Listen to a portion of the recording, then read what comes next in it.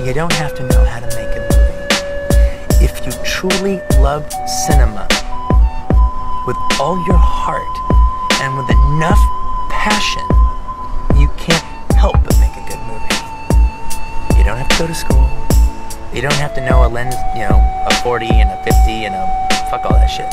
Crossing a line, none of that shit's important. If you just truly love cinema with enough passion and you really love it, then you can't help but make a good movie.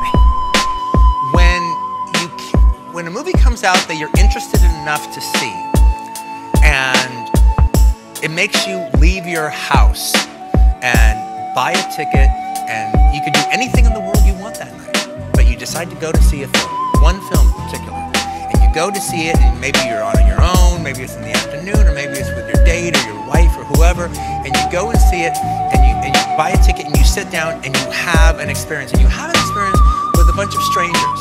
And at that moment, once the movie gets going, once the lights are down, you become a collective. This audience here is a collective. There's you by yourself. I'm talking to you. There's you by yourself, but then there's all of you together. And then you start appreciating the movie in that way.